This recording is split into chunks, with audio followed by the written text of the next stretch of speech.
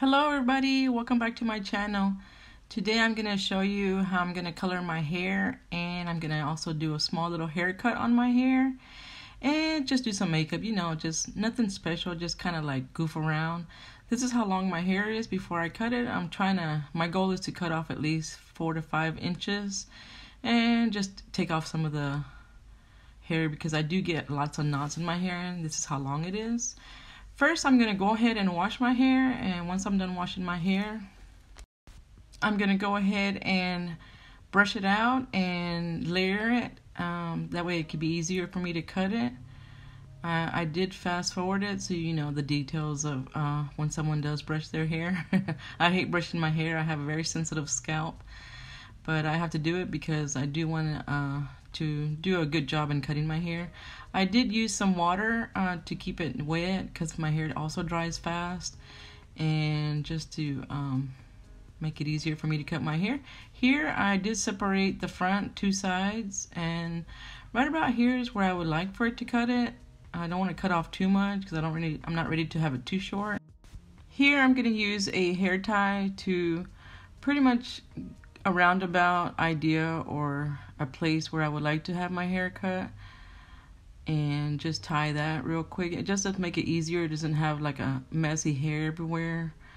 So around here is where I would like it. Just grab a pair of scissors. The only thing with my scissors is that I happen to find a house full of scissors, the dullest ones I could find, so it did take me some minutes to cut that off. Not too bad, but anyway, so move on to the next one and do the same thing. Brush it out and then tie the hair tie like a guide. Use that more or less where you want to cut the hair, and try to go around that. And once you're done with that, start splitting your hair in the back in 2 parts, 1 on each side, and use the one you just cut as a guide to go around.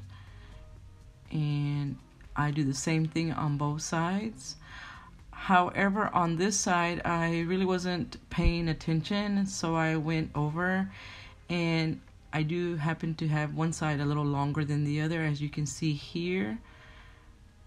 It was a little too long, so you just get the scissors and just trim it and try to get it as close as you can. Here you will see there's probably like a 1/2 inch to 1 inch difference that I went overboard. So you just, like I said, brush it out and go back and trim some of the ends off. Not a big deal. Hair does grow back. Okay, next I'm going to move on with the hair dye that I love to purchase. It's called Biggin, and I usually go to Sally's and buy mine. I usually get 2 or 3 boxes at a time. Number 59 is my favorite, and it comes with the directions, the gloves, and the container for the water and your hair color. You just follow your directions. It's a powder form, not very much in it, so I don't need very much. I'm just going to retouch up on the roots on the top of my hair and mix that along. It'll start off as a white powder, as you can see here, and eventually mixing it, let it sit around. You can let it sit around for up to 20 minutes. It will get darker. I'm going to use Vaseline to protect my skin from the hair dye. Put that around my forehead, my sides, and this is what it looks like before. That's at least 2 inches long. I kind of let it go this time. So as you can see, it's changed to a green color, and if you let it sit around a little bit longer, it'll get even darker. It's just going to work even better the longer you let it sit, but I went ahead and did that. And as usual, I'm not an expert at doing hair dye or hair coloring, so I just do my own, whatever works for me. My daughter in the past has always done my hair, and I just learned from her, and she's very, very patient. And well, I'm the opposite. I'm not. So I try to get every little hair and baby hairs that I have and the side hairs without getting all over my ears. So I'm learning all the time, and that's what I did. And I also, once I do the hair dye, I do love to let it sit for a little bit and use my fingers to mix the dye in between my hair. And as you can see, it's already changing colors. It's already turned dark. It's not as green as it was at the beginning. And I'll do this just to massage it into my roots and tie it up. And that takes about 30 to 35 minutes to do. Rinse your hair out. And when you're done with all that, this is what it looks like. Clean it up as much as you can. After I rinse my hair, basically I feel like it does a good job. As you can see, it does my baby hairs, it did all my roots. And go ahead and take off the towel so you can see how well it did. And that's why I love this hair dye. I mean, it lasts between 3 to 4 weeks before I have to retouch it again. And to me it's very mild. It doesn't smell like harsh chemicals, but that's just me personally. It's not very expensive, and like I said, I usually get it from Sally's and I love it.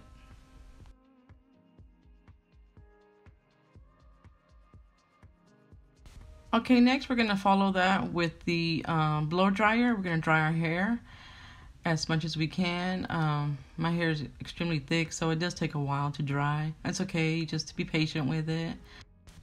Okay, and then before I put the oil in, I'm going to make sure that my hair measures up evenly, because I did mess up a little earlier, so I'm going to even that out and measure that. Okay, and then we're going to go ahead and put some oil, hair oil. This is from Suavecita, and as you can see, I ran out, so I have to go back to Sally's and get some more hair dye and more oil. Anyways, all right, before I do the flat iron, I will put oil as much as I can all over my hair and have the flat iron ready to straighten out my hair. And I just love when my hair is really straight and clean and dark like this. I think it's gorgeous. This is my personal opinion. Alrighty, I'm almost done straightening my hair. So if you guys ever do go to Sally's and purchase that Big hair dye, please on the comments let me know if you tried it and what you thought about it.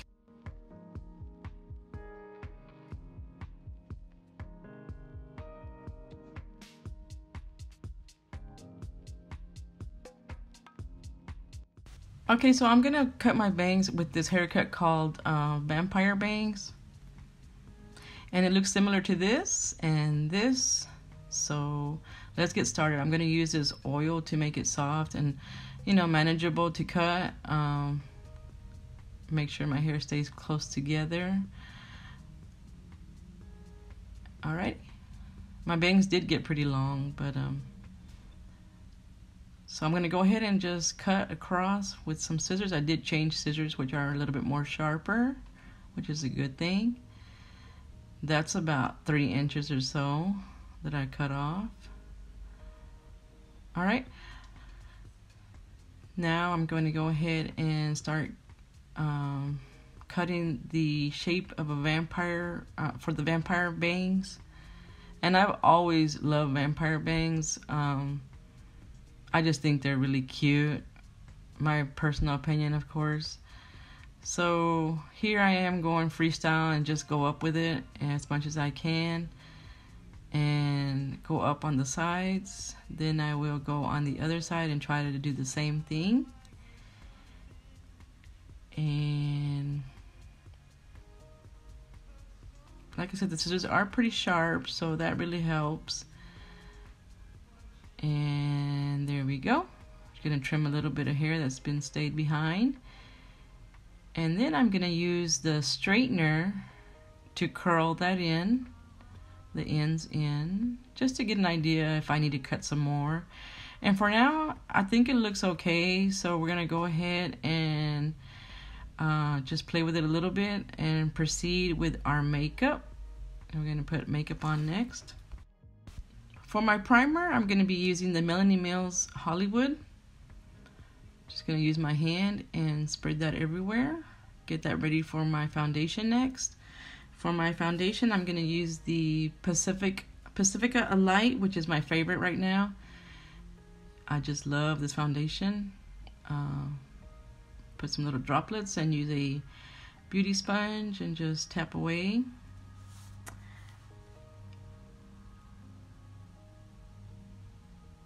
And for my setting powder, I'm going to be using Maybelline Fit Me with a Kat Von D brush and just brush along my face and make sure that I've set all my foundation. Next will be the contour from Besame and the deep bronze. This is actually foundation, but it's really dark, so I use it as contour. As usual, my cheekbones, under my chin, and around my nose, and brush that out.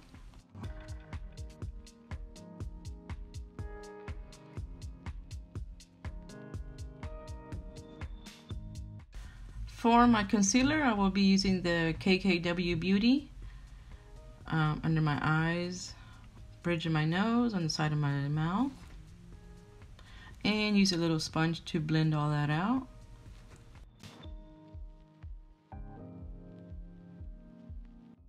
For my brightening powder, I will be using KKW Beauty also. I'll use that under my eyes and wherever I use the concealer to set all that.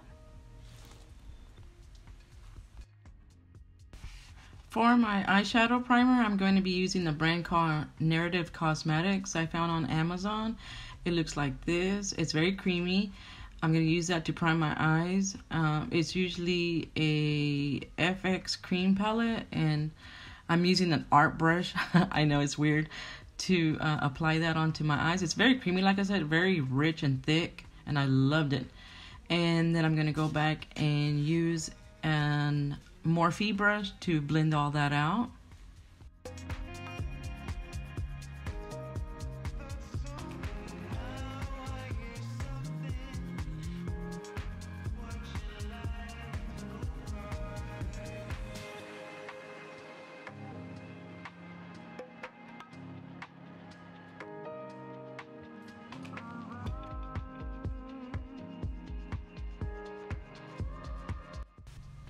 Now, I also found this blush. It's called, it's from Colab.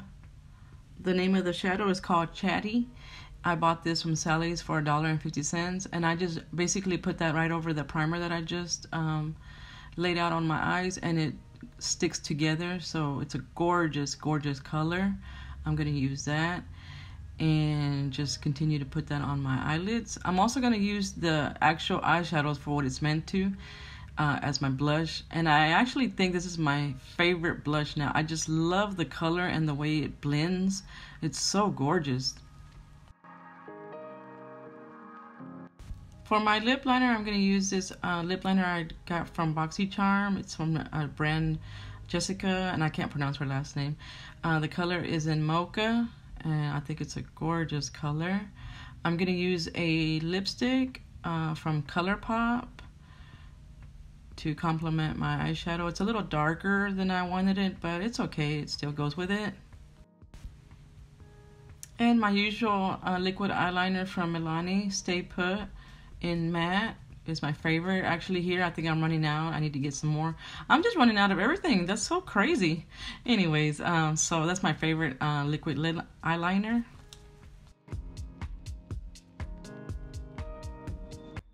And here I'm just gonna attempt to do another wing over my crease, like a double wing.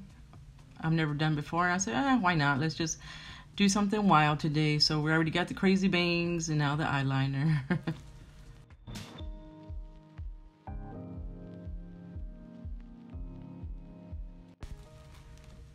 Okay, and here we're just gonna do the last minute of the curling of the hair, and brushing and making it look nice and setting everything in place for the finale. As you can see, my vampire wings are not the best, but I really enjoy doing it. I'm going to use some setting spray from Morphe to set my makeup. And here is my final look once I start messing with stop messing with these bangs. I really like doing them, and I hope you like it. Please don't forget to subscribe to my channel and give my video a thumbs up if you like it.